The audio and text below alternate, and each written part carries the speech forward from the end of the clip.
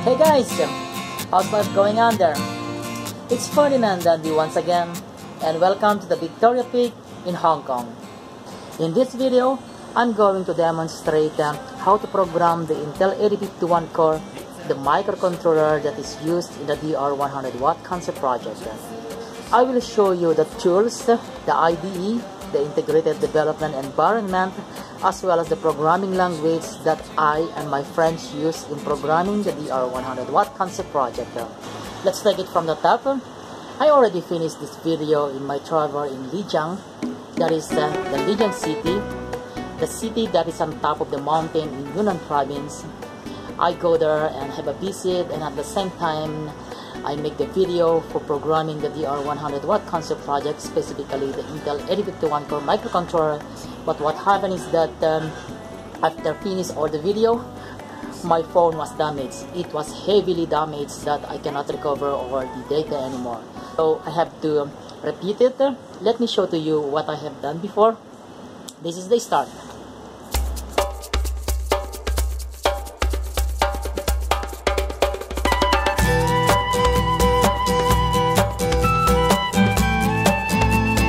I want to finish the introductory part about the Intel 8051 core microcontroller while I'm having my coffee at the McDonald's, but it's a little bit noisy that it will override my voice. So I'm going to do it here at the comfort of my working room. Here it is. This is an example of a microcontroller, our subject matter. The package is DIP or Dual Inline package. This is a 40 pins microcontroller. 40 pins because there are 40 total pins in one package. Probably you heard about 8051 core or the Intel 8051 microcontroller before. 80Mega 328P or the AVR microcontroller, PIC16F from Microchip, Arduino. These are all kinds of microcontroller with a different packaging and different hardware peripherals from different manufacturers. Microcontroller like this will going to simplify the circuit design by bulking the logic into software programming rather than doing it in hardware like JK flip-flop.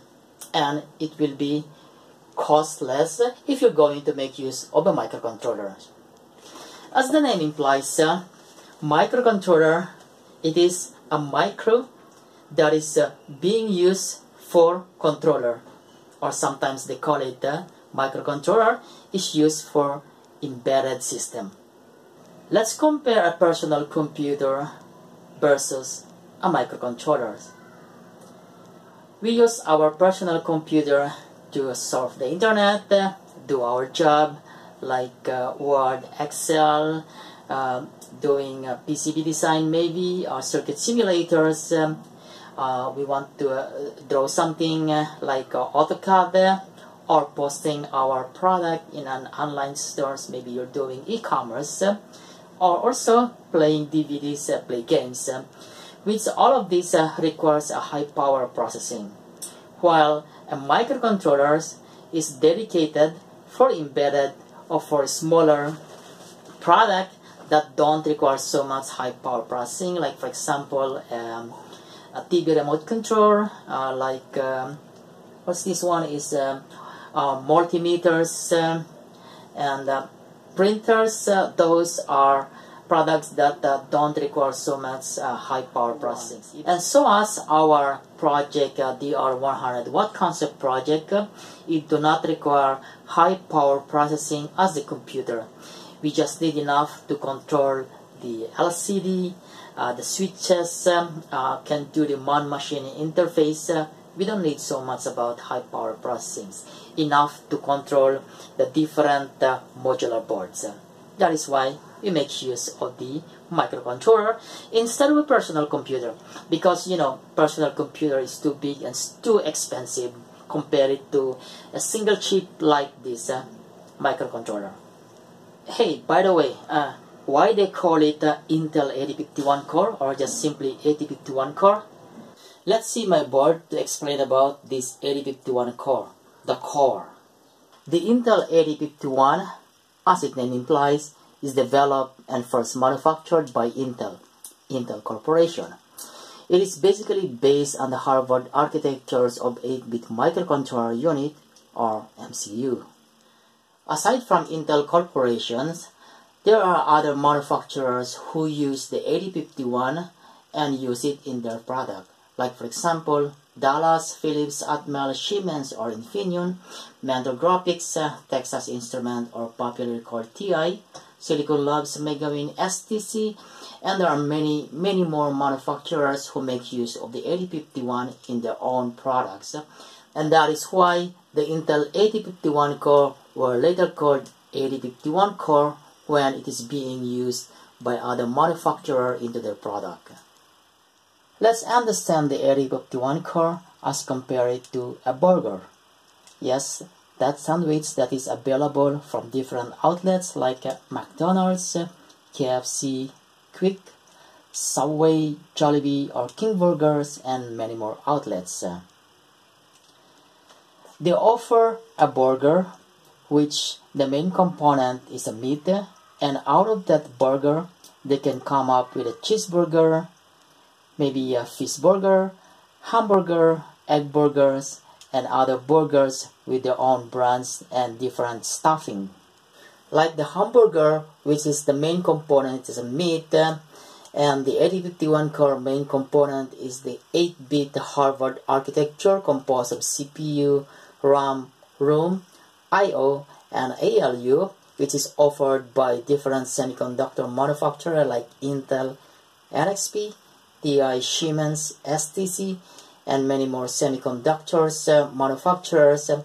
They come up with the different steps of product that comes with PWM or pulse width modulations, AD or analog to digital converters, UART, SPI, sometimes comes with a DSP, Wi-Fi, Bluetooth, and others. So that is the comparison of the 8051 core as compared to a burger core. With hundreds of derivatives from different manufacturers and comes with a different package and also comes with a different peripherals, no wonder that the Intel 8051 core is the most popular microcontroller in the world. And that is why we choose the Intel 8051 core to drive our product, the R101. Let's start by considering that I'm a zero experience in programming the Intel 8051 core. I am basically a starter. I don't have hardware, I don't have ID, I don't have anything, I don't have even datasheet. So I'm going to start from the bottom. Let's start with the programming language. Basically, the Intel 8051 core microcontroller, you can program it making use of the assembly language, basic language, C language, Pascal, and there is also a form of programming which is called the graphical programming. Any one of these languages, you can use it. So in my case, I'm going to make use of basic programming. I'm going to make use of Bascom 8051.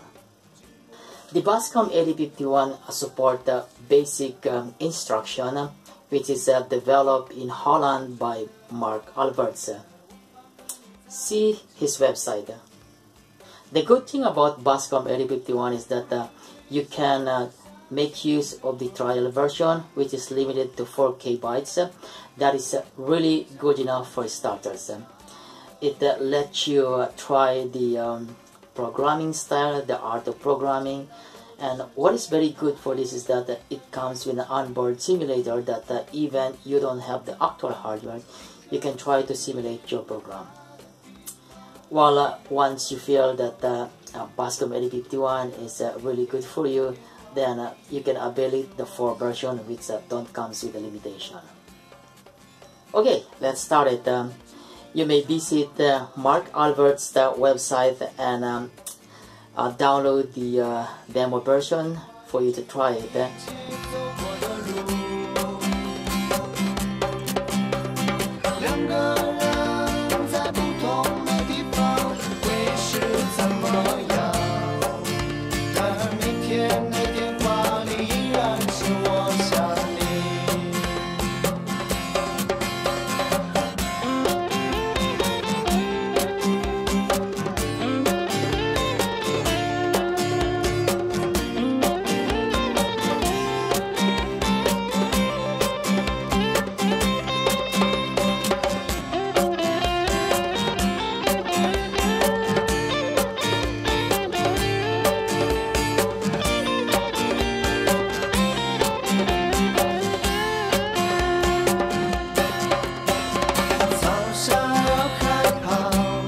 Well, finally, I successfully installed the Bascom 8051 demo, and here you go. I open it up now, and this is how it looks like in the first time you open the Bascom 8051. This is basically the editor window, and nothing is in there. Let me just write something like what it is. Okay.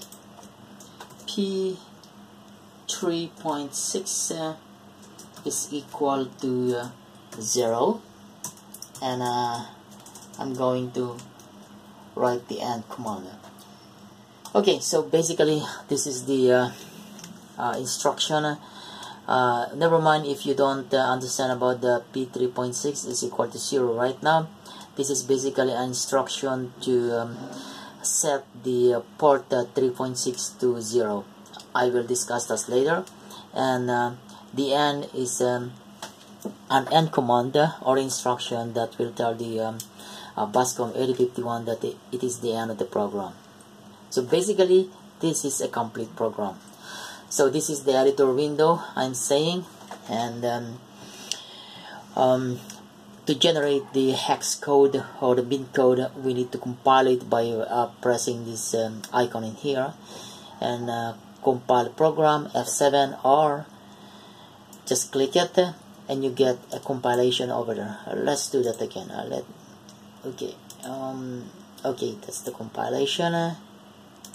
So after compiling, if you go back to your directory where your program is saved, you can see this is a blank because we did not put any name on it, and we get this is the compiled bin and this is the compiled hex. So the bin or the hex is the one that we're going to download into the ROM of the microcontroller.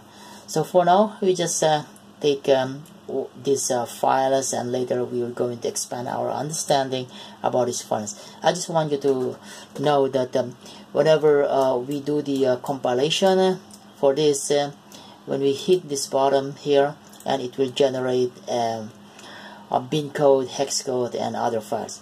Let's just erase this for the sake of understanding. Okay, and we just get the blank bus file, and we try to, nothing is in there, and I'm going to click the compile or press F7, and you go there. There you are. It will generate the bin and the bugs and hex. The other window of the Bascom 8051 is the simulator window. You can invoke it by pressing the this red icon in here, or press F2. Let's do that, and here is the simulator window. You can select a hardware emulation, which is this one. It composed of the this is an LCD, and this is a 7-segment LED, and these are LEDs and arrays of LEDs. So I will not say that these are an arrays of LCD, but it looks LEDs basically. But in fact it is not. These denote the port of the microcontrollers, the Intel 8051 40 pins with 32 input output. So we can treat this as an LED, or better to understand it as equivalent to the input output of the Intel 8051 Core 32 IO. To expand further our understanding about this 32 input output, the microcontroller Intel 8051 comes with the ports. We got P0, this is port 0, port 1, port 2, and port 3. Port 0 is an 8-bit. It composed of 0, 1, 2, 3, 4, 5, 6, 7. So this is basically an 8-bit. P1 is also an 8-bit, P2 is also an 8-bit, and P3 is also an 8-bit. So we got port 4 multiplied by 8 bits, its total is 32 input output. So what this means in relations to our program? So we say that we got port 3, we say port 3, bit 6, we are talking about this one, port 3, and bit 6 is here. So when we say port 3, bit 6, we are talking about this one, this input output here. What it means by the program is that we are saying that P3 bit 6 is equal to 0. What we want to by that is that we want to set the input output P3.6 into logic 0. Let's simulate the program by executing the instruction in here. There are two ways we can do to run the program, by just press the play icon here or the step into code. For this time, I'm going to make use of this step into code by clicking this while pay attention to port 3 bit 6, this one in here, this one. I click it now, click it once, click it twice, and then you can see that the program tracer, this program tracer is now on the P3.6 is equal to 0 instruction. Click it once again, and there you are. You can see that the port 3 bit 6 changes its status. It now changed to logic 0. Click once again, and it goes into the end. So that's the end of the program. So that's how simple how you simulate your program by instructing the microcontroller port 3 bit 6 to logic 0, and there you are. It was executed correctly. Let's make our program clearer by looking at this schematic diagram. This is the microcontroller. It is 40 pins, and I interface an LED in here. Again, I make use of the LED because the LED is easy to interface, and you can see the result when the LED is lighted or the LED is not lighted. Let's see the real configuration. We got a P3.6 in here. That means to say that this port 3 bit 6 is controlling this LED. And initially, the Intel 8051 core microcontroller, the initial state of P3.6 is logic 1, as in here. We can say that, or imagine that there is a switch inside the microcontroller that initially, when there is no program commanding the microcontroller, the initial state of P3.6 is logic 1, which is basically connected to plus 5 volts as supplied by the battery.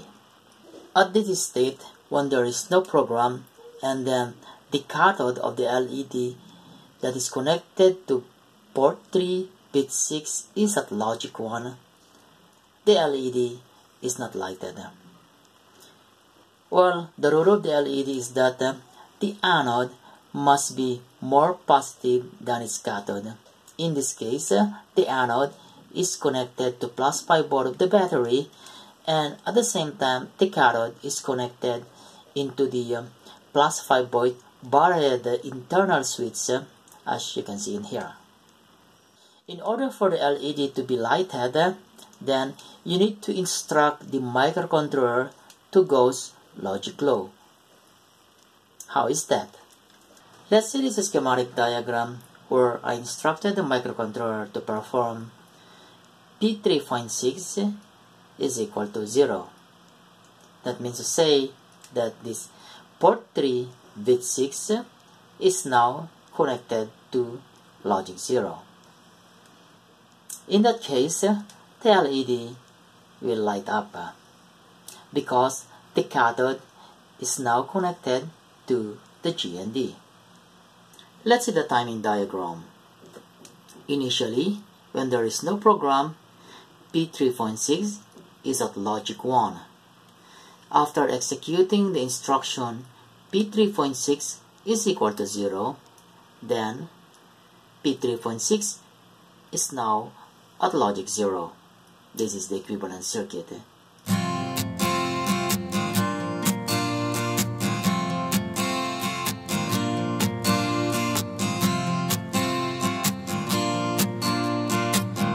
Hey guys, it's Ferdinand Dandy once again from the Victoria Peak in Hong Kong, saying thank you for watching this video, and if you like this video, thanks for subscribing. You may like to see my other videos in electronics, in DIY travel, in DIY cookings, and other videos that I made. I hope you like them and you enjoy watching it. Don't forget to subscribe and the thumbs up. Bye for now, and see you in the next video.